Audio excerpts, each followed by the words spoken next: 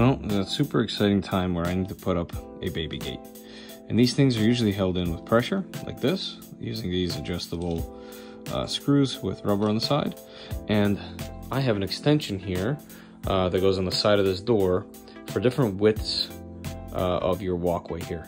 But unlucky for me, this is too wide, and without them isn't wide enough. So I need a spacer. And looks like previously I made them out of wood.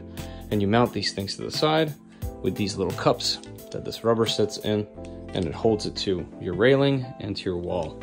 But that wood is just hideous, and we have 3D printers now. So let's see if I can solve that.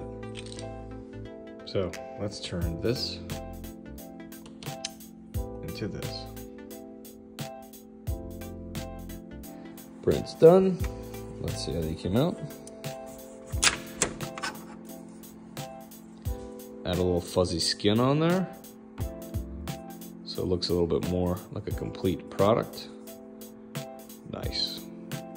Let's throw this on. All right, the gate is in place, and they are mounted to the wood and wall with these countersunk screws, so they ain't going nowhere. And as you can see, those rubber cups sit inside here, and these are mounted. So this is a perfect solution. Plus, they look totally like a production piece of plastic. 3D printing solves another one. Let's go.